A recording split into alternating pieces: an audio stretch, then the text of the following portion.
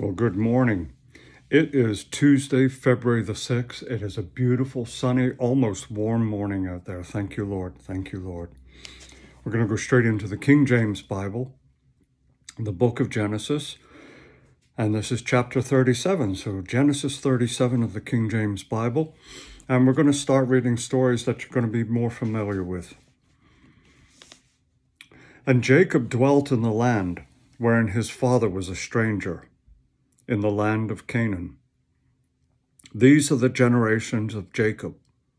Joseph, being 17 years old, was feeding the flock with his brethren, and the lad was with the sons of Bilhah, the sons of Zilpah, his father's wife, and Joseph brought unto his father their evil report.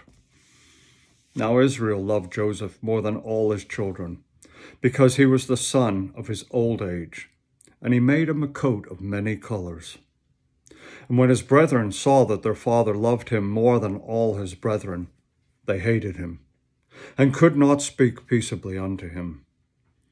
And Joseph dreamed a dream, and he told it his brethren, and they hated him yet the more. And he said unto them, Hear, I pray you, this dream which I have dreamed. For behold, we were binding sheaves in the field, and lo, my sheaf arose and also stood upright. And behold, your sheaves stood round about and made obeisance to my sheaf.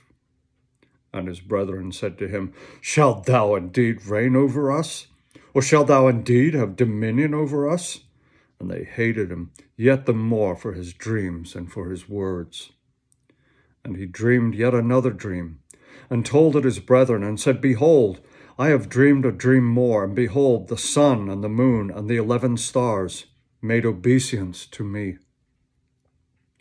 And he told it to his father and to his brethren. And his father rebuked him and said unto him, What is this dream that thou hast dreamed? Shall I and thy mother and thy brethren indeed come to bow down ourselves to thee, to the earth? And his brethren envied him. But his father observed the saying. And his brethren went to feed their father's flock in Shechem. And Israel said unto Joseph, Do not thy brethren feed the flock in Shechem? Come, and I will send thee unto them. And he said to him, Here am I. And he said to him, Go, I pray thee, see whether it be well with thy brethren, and well with the flocks, and bring me word again. So he sent him out of the vale of Hebron, and he came to Shechem. And a certain man found him, and behold, he was wandering in the field. And the man asked him, What seekest thou? Oops, forgot to prepare the page. And he said, I seek my brethren. Tell me, I pray thee, where they feed their flocks. And the man said, They are departed hence, for I heard them say, Let us go to Dothan. And Joseph went after his brethren, and found them in Dothan. And when they saw him afar off, even before he came near unto them, they conspired against him to slay him. And they said to one another, Behold, the dreamer cometh. Come now, therefore, let us slay him and cast him into some pit, and we will say some evil beast had devoured him, and we shall see what will become of his dreams. And Reuben heard it, and he delivered him out of their hands, and he said, Let us not kill him. And Reuben said unto them, Shed no blood, but cast him into this pit that is in the wilderness, and lay no hand upon him, that he might rid him out of their hands, to deliver him to his father again. And it came to pass, when Joseph was come unto his brethren, that they stripped Joseph out of his coat of many colors that was on him, and they took him, and cast him into a pit, and the pit was empty, and there was no water in it. And they sat down to eat bread. And they lifted up their eyes and looked, and behold, a company of Ishmaelites came from Gilead with their camels, bearing spicery and balm and myrrh, going to carry it down to Egypt. And Judah said unto his brethren, What profit is it if we slay our brother and conceal his blood? Come, let us sell him to the Ishmaelites, and let not our hand be upon him, for he is our brother and our flesh. and his brethren were content. Then there passed by the Midianites, merchantmen, and they drew and lifted up Joseph out of the pit, and sold Joseph to the Ishmaelites for 20 pieces of silver, and they brought Joseph into Egypt. And Reuben returned unto the pit, and behold, Joseph was not in the pit, and he rent his clothes. And he returned to his brethren, and said, The child is not, and I, whither shall I go? And they took Joseph's coat, and killed a kid of goats, and dipped the coat in the blood. And they sent the coat of many colors, and they brought it to their father, and said, This we have found. Know now whether it be thy son's coat or no. And he knew it, and he said, It is my son's coat. An evil beast hath devoured him. Joseph is without doubt rent in pieces. And Jacob rent his clothes, and put sackcloth upon his loins, and mourned for his son many days. And all his sons and all his daughters rose up to comfort him. But he refused to be comforted. And he said, For I will go down into the grave unto my son mourning.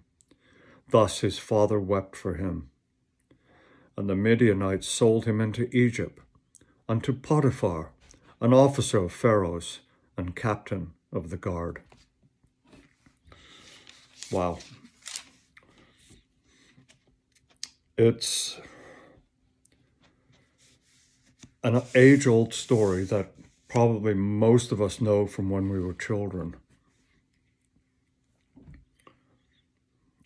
So the lessons from it are pretty familiar. But what spoke to me was in one of the early verses. Let's go back over the page here.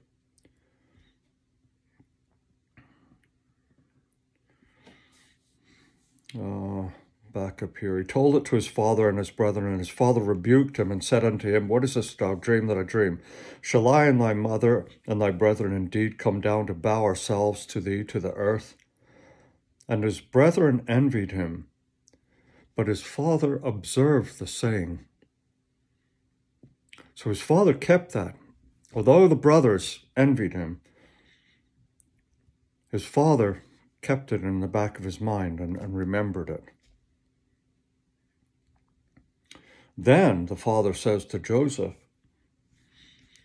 And Israel said unto Joseph, Do not thy brethren feed the flock in Shechem? Come, and I will send thee unto them. And he said to him, Here am I. And he said to him, Go, I pray thee, see whether it will be well with thy brethren. So he sent him out of the vale of Hebron, and he came to Shechem. Look how Joseph is obedient to his father. Okay? He's told them a couple of dreams so far, and it hasn't gone down too well with his family, especially the last one. Even his father was kind of put back by it. But he's still obedient to his father. And obedience to our Father is everything, isn't it? One of the commandments, obey thy mother and thy father. Obedience to our Father, our Abba Father. That just spoke to me. Just as I was going through it, it's like that was a mental note. It just hit me. That Joseph showed obedience, and that Jacob, or Israel, favored. It's amazing how they play around with the name. They kind of flip backwards and forwards in Scripture. But of course, Jacob is Israel. And we've got the 12 brothers, which are the 12 tribes of Israel. So the next thing that jumped out at me, and let me tell you this, when I do this, my prime concern is to read the Bible, okay? To read the Bible, to vocalize the Bible, and to let the words come out, okay? What I do afterwards is not preaching, it is not researched, it is just what speaks to me at the time, okay? And I vocalize it and share it. This is no way a sermon. This is no way validated by, biblical research or anything else like that. It is just what I get out of the Bible. The same way as you would read the Bible and it says something to you. But let me tell you, when you read out loud, you hear the Bible, you hear God's word. So the next thing is that they threw him in the pit, and then they sat down and ate bread. It didn't prick their conscience one little bit. They cast their youngest brother in a deep, dark pit, all on his own. They sat down and ate bread. Wow, that's pretty callous. That's pretty callous. But notice how the one brother, Reuben, didn't want his blood on his hands. He said, don't. He's our brother. We can't kill him. He's our brother. Another commandment, thou shalt not kill. So Joseph's life was spared. In spite of the fact that they all sat down and ate bread after throwing Joseph down the pit, Reuben's conscience was pricked. And he said, we can't do this. We can't kill him. That's a good thing. That's a good thing. So he got sold 20 pieces of silver, and it ended up with them taking the coat back to the father. Can you imagine? He rent his clothes. That means he just went and ripped his clothes, and he put on sackcloth, and he mourned for his son many days. Now that doesn't mean 6 days, 7 days, 8. Many days means a long period of time. You know, can you imagine the pain in his heart? His son has been, as far as he knows, his son has been devoured by a wild beast. And he says, I will go down into the grave unto my son mourning. Thus his father wept for him. His father wept. That's sad. That's sad. Can you imagine one of your children? That's sad. So we have a story continues in 38, and we know now that Potiphar has bought Joseph, and he's the captain of the guard. So that's kind of a strange, quirky thing. Out of all the people that could have bought Joseph at the slave market, Potiphar stepped up and bought him. God plays his hand. You just never know what's going on, you know. And all of this, as we know, when we look back upon the whole story, we know that this is God guiding everything. God put it in Reuben's heart not to kill him, because if he killed him, the story's dead. Can't do anything, you know. No, he had to end up in Egypt. He had to end up in Egypt. And of course, we know what comes. But it's interesting to just take it chapter by chapter and verse by verse and let it sink in and realize about it. I'm getting a couple of inquiries about how to find me here on YouTube. For those of you that do watch this video, can you please pass it on to others? And maybe if you could share this on the Mountaintop Ministry page, as long as one person does it. I've tried to get Trish to do it, and she gets a little confused with the copying from YouTube and finding Mountaintop Ministry and pasting it into there and saying Genesis, 37 and stuff like that. But if someone else could do that, so that through the Mountaintop Ministry page, people can find me. So if you go to the Mountaintop Ministry page and you don't see today's chapter on there, if you could share it, if you know how to share from YouTube, and for those of you who are a little more computer savvy, and I'm not going back onto Facebook. I've got a 30-day grace period where I can reinstate my account, and it's like almost every day there's a reason why I shouldn't be on Facebook. There's 100 reasons why I should, but the reasons that I shouldn't are more valid. I'm sorry. I'm sorry. It just has to be this way.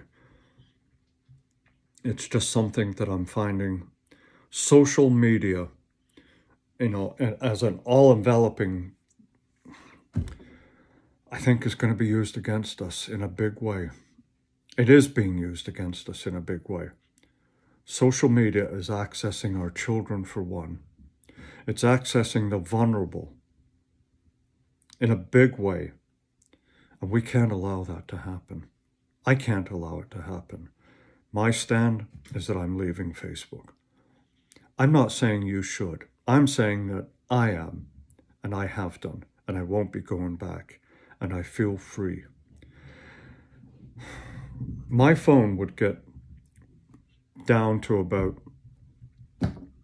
low 30s, high 20s% on the battery because of the amount of times I would pick it up and search through to see what everybody's saying, who's posting what, what's for sale on Marketplace, blah, blah, blah, blah, blah, blah, blah, blah, blah.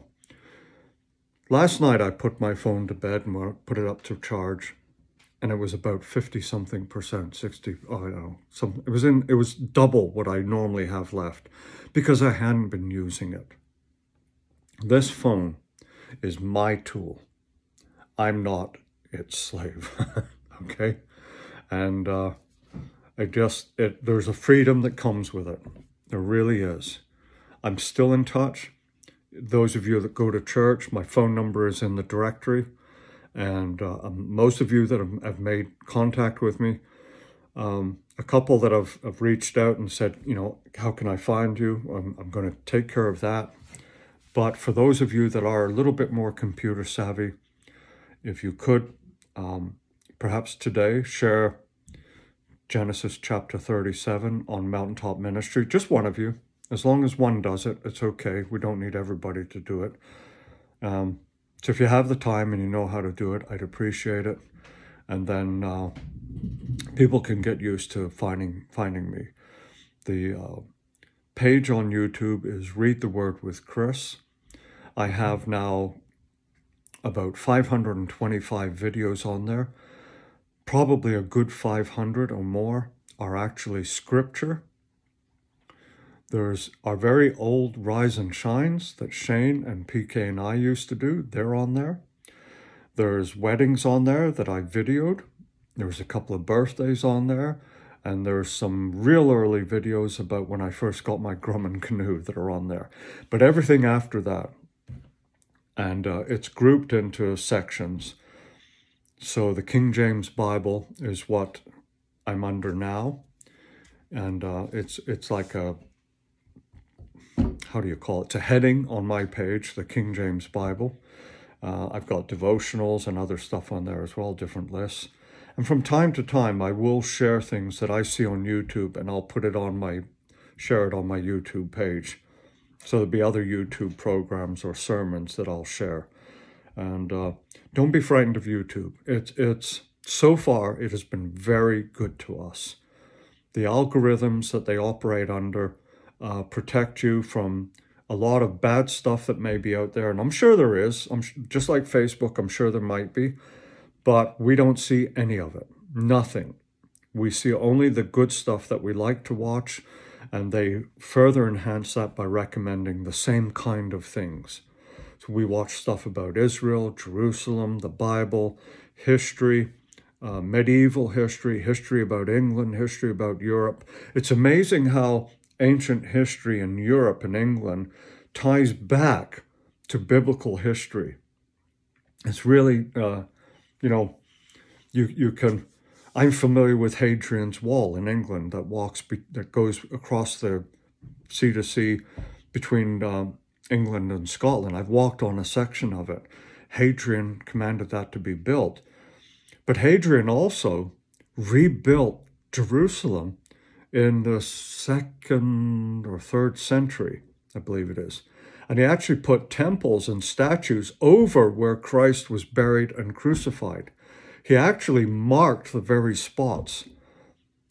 And so when Constantine made Christianity the official religion of the Mediterranean, of the Roman Empire, his mother Helena came to Jerusalem, and everyone said, oh yeah, we know where that is. Oh, Hadrian, he came, he built a temple right over where Christ was buried, and he put a statue to Venus or whatever it was right over with the crucifixion site. And Helena told her son, Constantine, and he said, get it out, tear it down. he said, take every stone and every grain of dirt and throw it outside of the city so it no longer defiles that holy site. And they excavated down. Now, bear in mind, Romans know how to build, they know how to excavate, they know how to construct. They know exactly what Hadrian had done. And when they got to the original rock where these sites were, they found the original sites. And that's where they are today. The Church of the Holy Sepulchre was founded on that.